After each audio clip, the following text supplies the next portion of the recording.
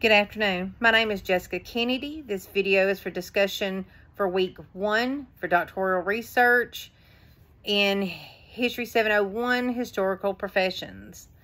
Through the eyes of Hollywood, organized crime and the influence on American society. As far back as I can remember, I've always wanted to be a gangster. To me, being a gangster was better than being President of the United States. These words set the mood for Martin Scorsese's 1990 film, Goodfellas. Famous lines like these are easily remembered from mafia-themed movies. Films like Little Caesar in 1931 and The Godfather in 1974, and many more, along with television shows like The Sopranos, are examples of gangster genre that has changed the American perception of the true mafia. Americans' fascinations for all things gangster is due in part to Hollywood's glorification of the mob, the mafia lifestyle with its infamous fictional and non-fictional gangsters, and the romanticized depiction of the true nature of the mafia have produced generational interest in organized crime. Titles like Mafia, La Cosa Nostra, and Family give a decidedly familiar image in most minds.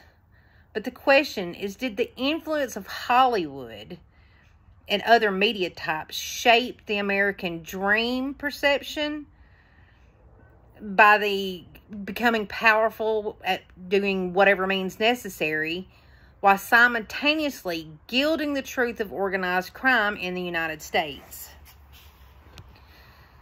Hundreds of movies, television shows, music lyrics, art, and clothing designs have all been influenced by the glamorified mafia story.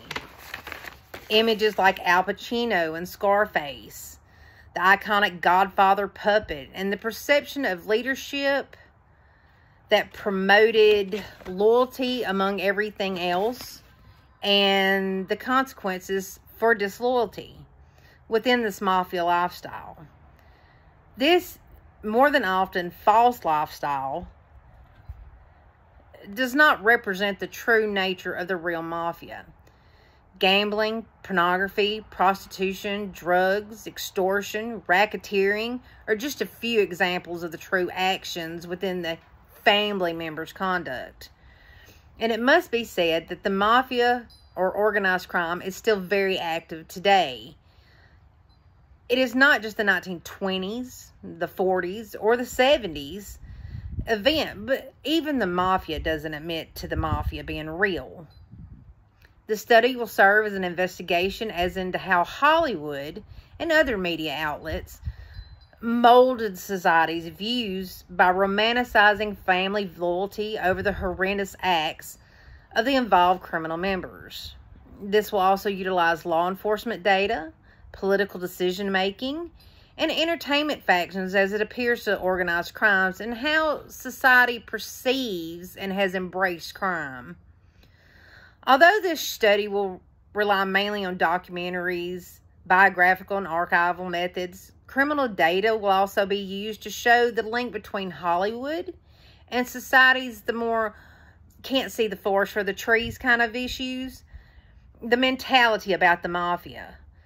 Findings will show that through the actions of authors, screenwriters, directors, and other entertainment areas, the mafia has been transformed into a multicultural sensation. Thank you.